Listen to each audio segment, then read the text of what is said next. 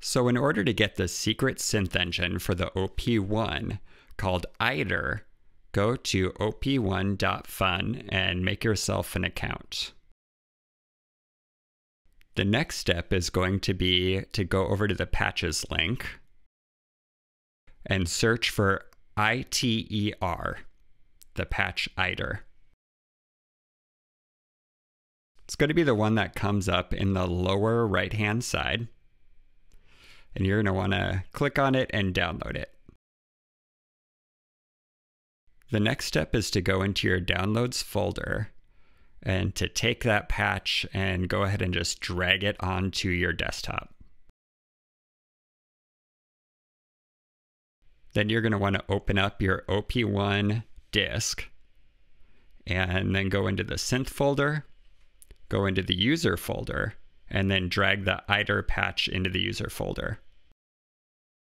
After that, you can go ahead and eject the OP-1 disk from your computer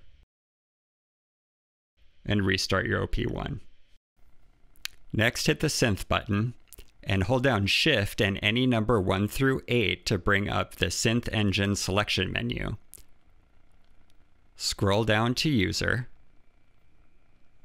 and then locate the patch iter. And then go ahead and hit the button again.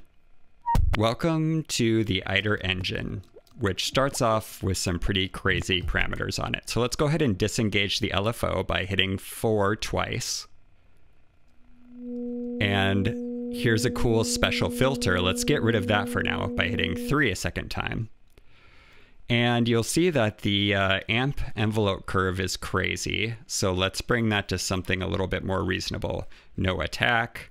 Let's bring up the sustain and bring the release down a little bit.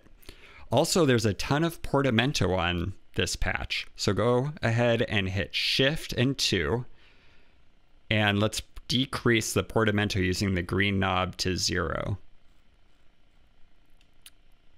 Okay, now we're at a kind of default sound for this engine. We're not being affected by anything crazy like the cool new filter or the LFO.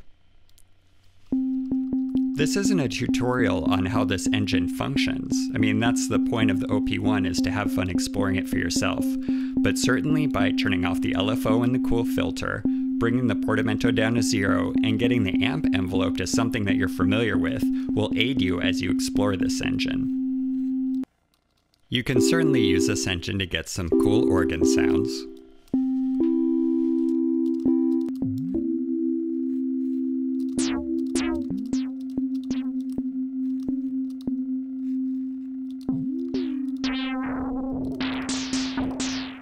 This engine is pretty good for getting some noise action going on for washes and cymbal hits. The only other place I can really find noise on the OP-1 is in the digital engine.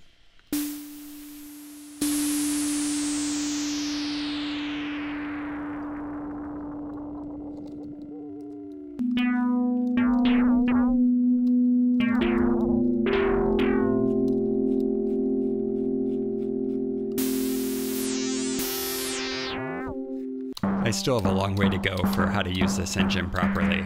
I hope you have fun exploring it too.